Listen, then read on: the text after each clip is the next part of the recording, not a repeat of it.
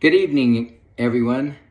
As we sit and prepare for Christmas of 2022, I'm getting ready for Christmas Eve myself, and I am reminded of the continued war and conflict that we have throughout the world at this time.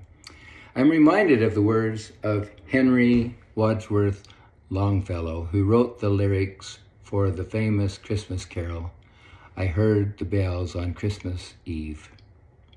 In verse 3 we read, There is no peace on earth, I said.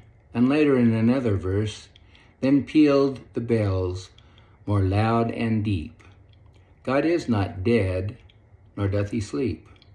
The wrong shall fail, the right prevail, with peace on earth, goodwill to men. I'd like to reflect for just a minute of this story about my own family and how it relates to this Christmas carol.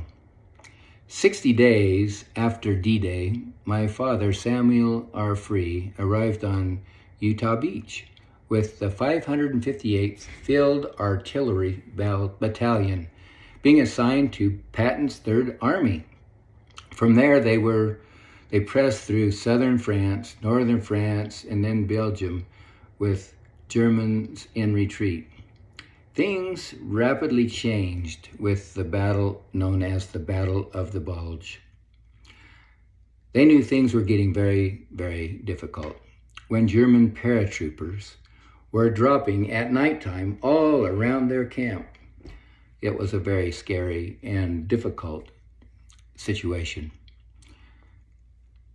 There's a longer and interesting story fit for a movie, a war movie, but I would like to switch gears and talk about my father's courage and kindness with this story told just a few years ago.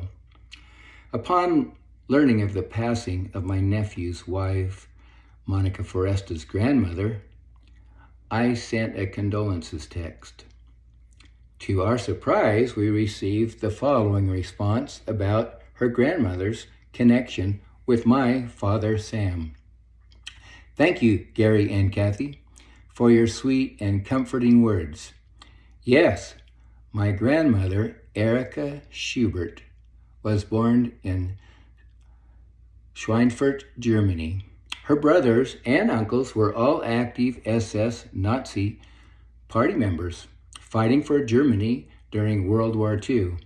She had PTSD since she was 15, as her hometown was the home of the ball bearing factory that was part of the noteworthy World War II battle.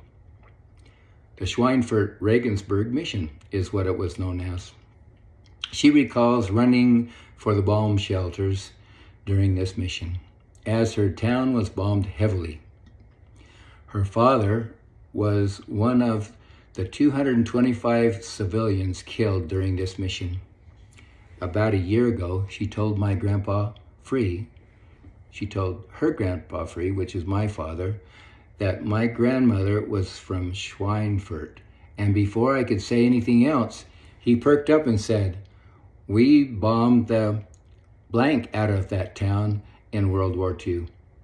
Then, with a pause and teary eyes, he said, can you please tell her I am so sorry? It was a tender moment. I assured him that he didn't need to apologize and that they would all be friends in heaven one day, where no hatred, animosity, or war would be found. I didn't ask about the extent of his involvement, the Schweinfurt Regensburg mission, as I could tell he was reflecting about the war, and it was an emotional moment for him. For me, it was a tender, loving moment and a memory I'll hold closely, knowing and loving both my grandmother Schubert and Grandpa Free both, unquote. Now, Sam, at the conclusion of his earthly life, had his chance to feel what heaven-sent forgiveness is all about.